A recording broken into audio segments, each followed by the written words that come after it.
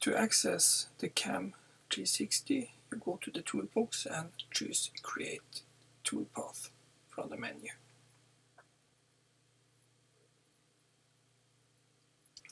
This will open the model in the CAM mode. And as you see here, I have several components. I can hide them, or I can use them all.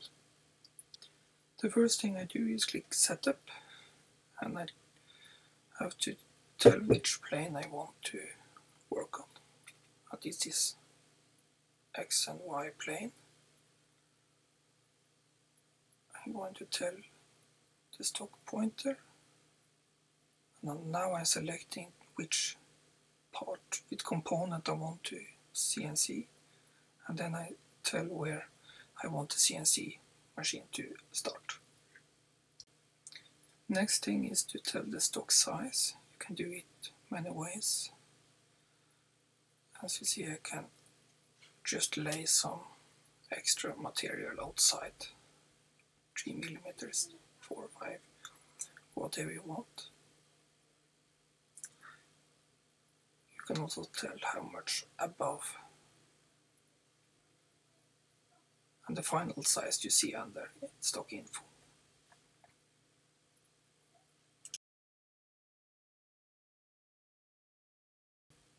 When the setup is done, you can see it in the browser. The next thing I'm going to do is the roughing path. This is going to remove most of the material. I need to select the tool. In this time I'm going to choose a 6 mm flat end mill.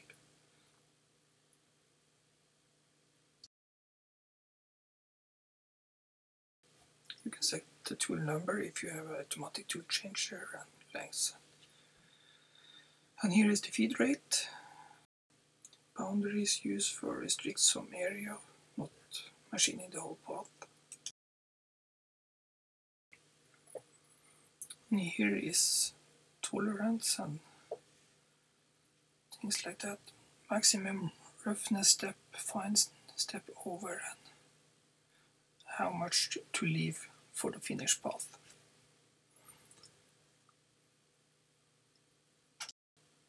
Then the toolpath is calculated.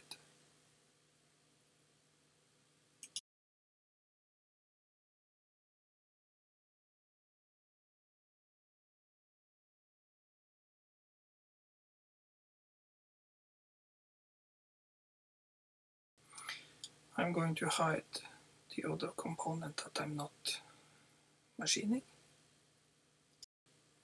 And then the fun part, the simulator. I want to show the material I'm machining, so I click on that. You can speed up the machining process.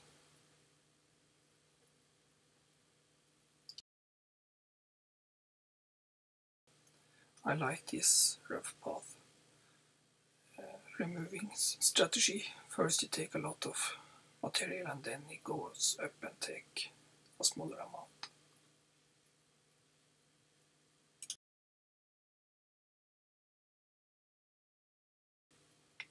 Yeah. The roughing toolpath is okay, so the next step is to find the finishing path. And in this case you can see a lot of strategies depending on what model you are going to CNC. Many times you need to use several of these to get the best results. In this case I'm choosing a traditional parallel strategy. Again I need to choose a tool. I'm going to choose a 6 mm ball nose.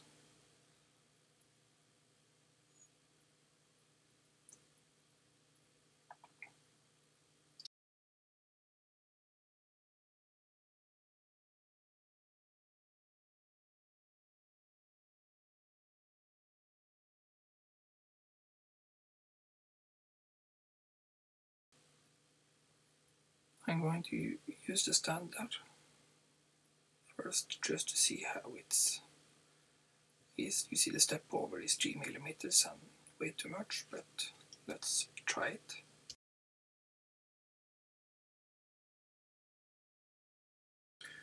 Now I'm going to simulate the finishing path, and you see something strange is going to happen in the hole.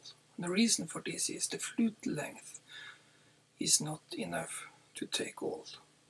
So in order to fix this, you need to take the roughing path later. But I'm not using this to save time in the simulation. Another thing I want to change is step over.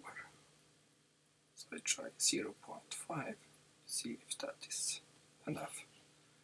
And I start a new simulation.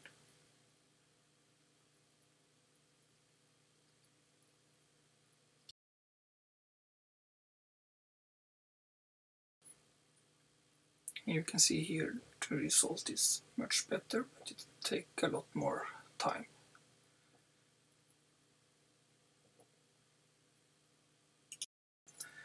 I should have tried different toolpath strategy and preferences, but I'm just going to simulate both paths at the same time now. And the way I'm doing that is click setup before action and simulate.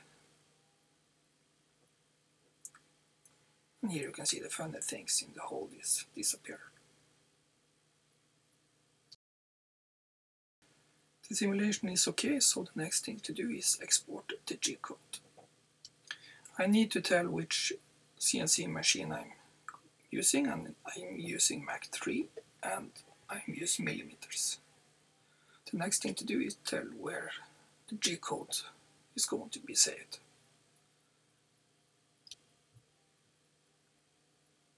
And you will see the G-code here, and this is ready to send to the CNC machine.